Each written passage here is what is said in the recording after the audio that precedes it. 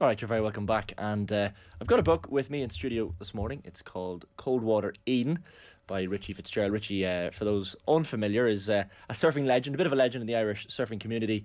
Just published this book and Ireland's first ever professional surfer. Delighted to say Richie is in studio with me this morning. Richie, good afternoon and good morning. How are you keeping? Thank you very much. I'm keeping really well. Bit of a rainy day in Dublin, but Well, it suits you. it suits me. I like being wet. Yeah, I there's suppose. no wetsuits, but the book is incredible. You can see the subtitle there: One Man's Pursuit of Ireland's Legendary Waves. Like, this is a subject we don't get into probably often enough on OTB AM, but Not really. I mean, but surfing is, it's a minority sport in ways, but it's mainstream in other ways. You drive anywhere along the coast in Ireland, you see surfers or stand-up paddleboarders. So it's a vibrant sport, and it grows every year. And fortunately, I've been in surfing for nearly 40 years now. So right, yeah. I've lived a complete life in Irish surfing, and I suppose that was the crux of the book, really. It's funny, like, you're a Bundoran man, a Donegal man, and it really comes through the sense of place in the book, like Bundoran and the surfing community up there, and I guess the community feel to it really adds weight to the book, I think. Yeah, I unashamedly love where I'm from. I mean, Bundoran sometimes gets a bad reputation, and rightly so, but it's a beautiful area. We've magnificent surf, and it'd be wrong to say that I'm just really focusing on Bundoran. That kind of Strand Hill, Bundoran, Rossnowla, those three towns are synonymous with surfing, and there's a fantastic surf community there. So, we were kind of the second generation, but the first generation of Bundoran surfers growing up there. So it really was a wonderful time. It wasn't all fairy tale and dreams. There was, the hard times as well. But I wouldn't swap it for anything. Look, it's funny, I'm looking at some of when you think back to maybe the 70s and 80s, before all the surfing hype really picked up in Bundoran, like now when you look at the surfing industry in the town, you've got, if the stats in front of me are correct, 6 big surf schools, 3 surf shops, 8 surf hostels, surf yoga centres, surf cafes, pubs, restaurants that cater for surfing people and clientele as well. So it's really gone from strength to strength. Yeah, it has, Shane. I mean, you go to town now, you're going to get the same crowd in Bundoran as you've always had, but there's definitely that kind of ocean-minded crowd. You've got your cool dudes on bikes and blonde hair and drinking eco coffee and surfing waves, and so it's changed a lot. And it's a practical industry as well. It employs a lot of people. There's a lot of hostels, as you say, and surf schools, and so it is relevant in the northwest, but the whole area as well. So it's a good thing to have in the area, and it's a good positive image of the place as well. But it's legitimate. The waves are fantastic on the northwest coast. So if the waves weren't good, we wouldn't have it. And really, the talking point is the waves at the end of the day. 100%. And like, some of the waves are just astounding, and some of the stories in the book are remarkable. And terrifying is probably an accurate word. Like, is there a point at which, and I know you probably grew up around this, and I know your siblings were probably influences when it came to getting involved in surfing as well, but at what point do those waves go from terrifying to exciting? Yeah, it's look, 99% of people will just do surf lessons in the Hinch, Bundoran, Rossnowla or wherever. There's only a tiny, less than 1% that'll ever pursue waves over 10 feet. So you have to have the experience, and you have to be that kind of person. But really, waves over 20 feet get into the terrifying, that's the terrifying level. And we went out into waves about 50 feet. So, you just don't go out there half cocked. We had a lot of experience, and you put in the time, the training, as you would with any professional sport. But it is madness, calculated madness, but it is pure madness, and there's nothing logical about standing on the top of a 50-foot wave and, belting down a really shallow reef. It's violent, it's powerful, it's awe-inspiring, it's terrifying, it's all those things you'd imagine, and there's no real rationale in it, and, self-preservation goes out the window. But you just are one of those people, or you're not. And myself and Gabe Davies were one of those, or two of those kind of people. But if you met us on the street, you wouldn't think it. But yeah, that's, you meet people like that all the time. We never really broadcast it too much until now I'm writing the book. Do you have to be an adrenaline junkie? Is it like people say goalkeepers, everyone who's a goalkeeper has a little bit of madness inside them. Is there something similar involved in surfing? Do you have to have that little bit of something different, I guess, to get involved in surfing? I can't speak for everyone, but just for myself, there was kind of not a lot of people were doing it, so that was an attraction to me. And the waves were there, and no one was surfing them above a certain size. Adrenaline junkie gets bandied around a bit, but you are right. You see it on TV and the X Games and all that kind of carry on. And you wouldn't look at me and think I was an adrenaline junkie. But yeah, you do have to have that certain, I would say, personality, or that certain drive, or that want to go out and put your life in danger to surf gigantic waves. I guess it was just in my DNA somehow. I love hearing people's origin stories, you know, in sport. And we hear a lot of stories on this show about how people got involved in their hobby or sport or profession or whatever it is. Like reading the story of you starting at the age of 9 in the book, and, you know, using, I think it's melted christening candles that you robbed from the family shop to wax the surfboards. Like that's an incredible way to start, but you have to start somewhere. I mean, we're walking around Dublin today and there's surf shops and there's Patagonia store around the corner, but there was nothing like that in the cities or, you know, especially on the coast when I grew up. So you had to be inventive. So we used christening candles robbed from mom's shop, marigold gloves over our school gloves, you know, cobbled together bits of wetsuits. I used to wear Dunstores Sizzlers and tracksuit bottoms on with a top. And so it was horrendous, but we didn't really realise it then. You know, that's just the way it was for us. But when you look back now, you know, everything's easy in hindsight, but it was hardcore, and it was definitely very inventive, and yeah, I couldn't imagine doing it now though. I can imagine. Like it takes its toll on the body, I'd imagine, over a certain number of years. Like it was great, like reading as well when you talked about always being a beach boy from a young age, and you were talking about I'd be there in winter and summer, in and out of the water, building sandcastles, fishing, swimming, body surfing, playing in rock pools, and then your older brothers and sisters obviously as well had a part in that. But there is something beautiful about that. Like you're obviously from a seaside town anyway, but that love of the beach and the sea has to be ingrained in you from a young age in order to probably delve into the world of surfing anyway. Yeah, I said it to someone yesterday. Where I grew up, obviously 50% of your hinterland is the ocean, or the sea. And if you don't engage with it, whether it's walking on the beach or, you know, collecting shells or surfing or swimming, that's closed off to you. So we were very much a family that faced the sea. And I just loved everything about it, rummaging around in rock pools and, you know, swimming and then body surfing and bodyboarding and then surfing. And so we were a family that was engaged in that. And, you know, it was either that or you didn't engage with it at all in Bundoran. So, you know, I was lucky where I grew up and the family I grew up in. We were a really good family and parents were encouraging. So I was very lucky in that respect. Is it something like, we talk about risk, and I guess risk is always relative. Like you're obviously a strong swimmer, you're used to the currents and the size of the waves.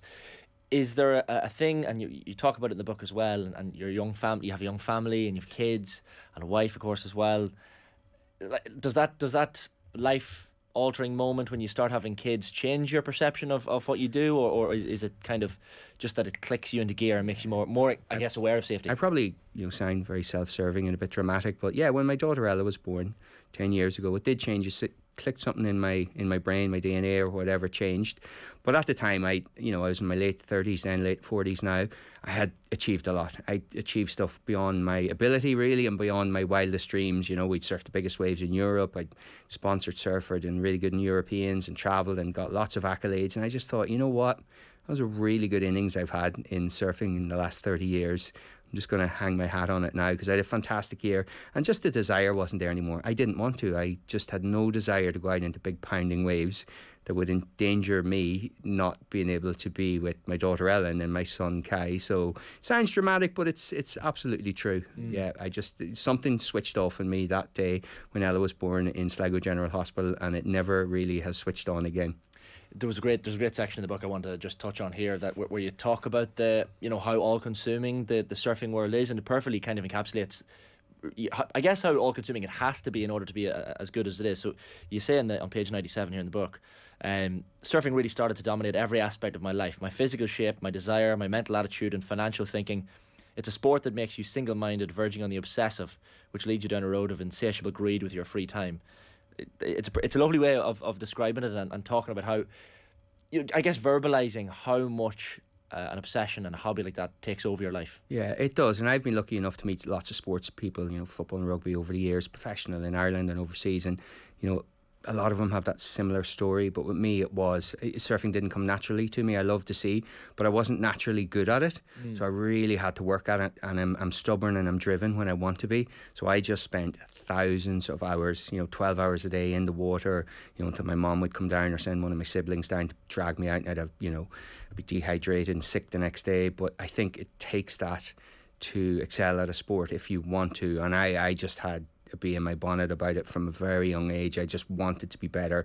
I would borrow off other people, what they were doing, and I kind of built a scrapbook of my own surfing. But yeah, it is, you become very single-minded and very selfish with your time, and everything else you know, obviously having kids later on, that changes. But yeah, for a chunk of my life, it was all about surfing. I probably wasn't the nicest person to hang out with that much, and you know, surfing came before anything really. But that's what you have to do if you want to, especially in Ireland, like if you wanted to open those doors to the international scene, which are kind of open now, but we were the first, you know, to push through that, and that's what it took, and that's what I did. It's funny, I usually get slagged for bringing every conversation back to snooker in some way, shape or form, but I think back to a story of Stephen Hendry, the great 7-time world champion, talking about the importance of the queue, the snooker queue. And I think one time he was travelling on a flight and the queue was broken in half through security, and he didn't play the same for quite some time. Like, looking through the photos in the middle of the book and all the different surfboards you've had over the years, just how important is finding that board that well becomes almost an extension of yourself, really. It's absolutely important. It took me a long time to work that out because there's a lot of idiosyncrasies in board design, and millimeters make a difference in it. But yeah, eventually I found, you know, some good board shapers in California and on the Hawaiian Islands and within Europe. And you do have your favourite surfboards. I had a blue surfboard in the mid-90s that I loved, the Hawaiian Island Creations.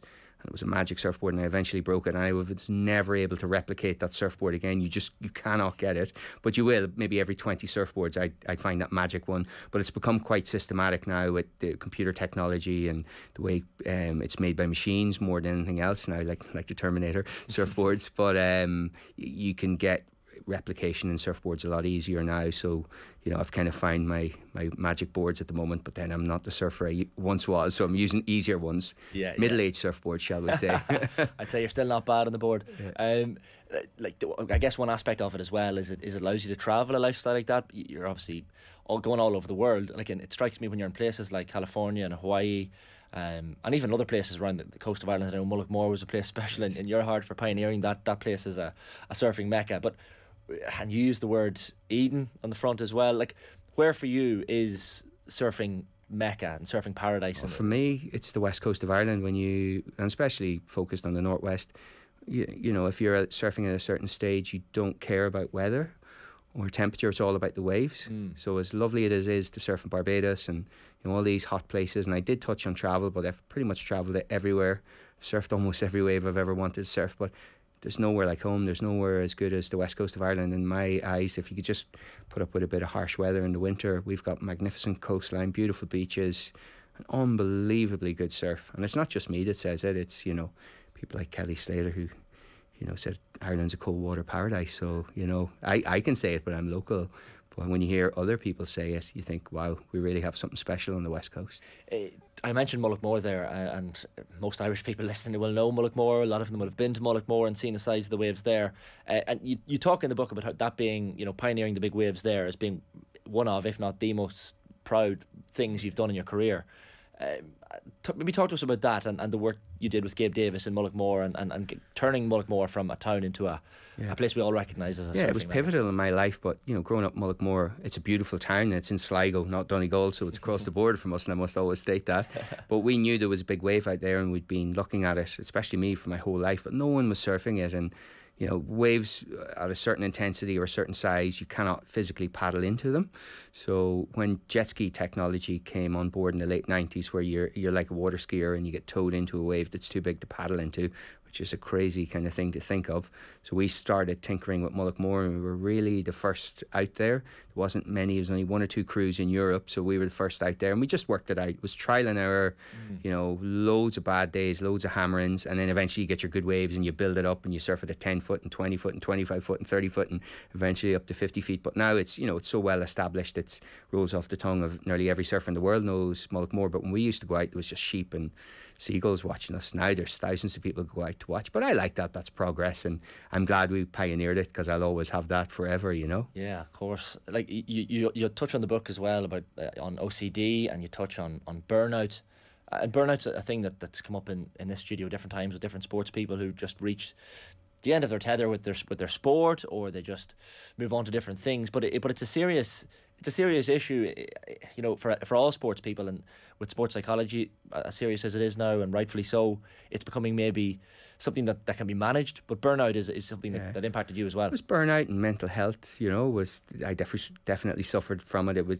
self-inflicted. I had a lot of anxiety, and just striving all the time and pushing. I mean, now it's well recognised. Luckily, I had a good family and worked it out eventually. But yeah, I used to burn out. I just wanted everything to be the maximum, be the best I could at everything, which you're never going to be. So I would be at contests and surfing big waves and trying to improve myself as a professional surfer, because I was the first one in Ireland to sign a pro deal. And especially after the World Championships in California, where I had a double whammy last, I came back and I just didn't want anything to do with surfing for a few months. I played indoor football and watched rugby on TV and totally disconnected, and that was refreshing as well. And you just have to surround yourself with good people. I mean, there's a lot more awareness of it now, but certainly, there's times in my life I was a mess. Luckily I didn't have that desire to turn to a vice. I just would work it out myself. So I suppose I never had to go down that road. But absolutely, you get burnout even in something as gloriously passive and beautiful as surfing, and you're immersed in the wilds and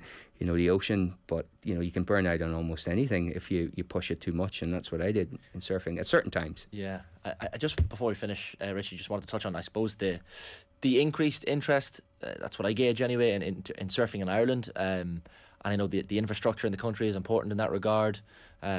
I guess surfboard technology, and I think you touch on wetsuit technology and that sort of thing, getting people involved. But is that something you've noticed, that a tangible increase in Irish people especially being interested in surfing? Absolutely. I mean, it's very hard to gauge for me now. It used to be very centred on Bundoran and Lahinch and Tramore and Portrush and all those towns, Strandhill. Now it's widespread. You'll see surfboards on every road in Ireland and all around the place. But that kind of space age technology and pricing has gone down in wetsuits and surfboards, availability and just knowledge. Irish people are facing the sea a lot more. We used to face away from it a lot. So Irish people are engaged with the sea. You can see, especially over COVID, a lot of people got into sea swimming, and that all lends itself to engagement with the sea, and a lot of people are surfing, and that's what I love. But yeah, absolutely, it's getting busier, and people are doing it a lot more every year. So hopefully that continues. Long may continue, for sure. Where can people get their hands on a copy of the book, Richie? I think Eason's and all good bookstores, Hodges and Figgis. It's been Dubray's. So I think it's in all good bookstores nationwide at the moment.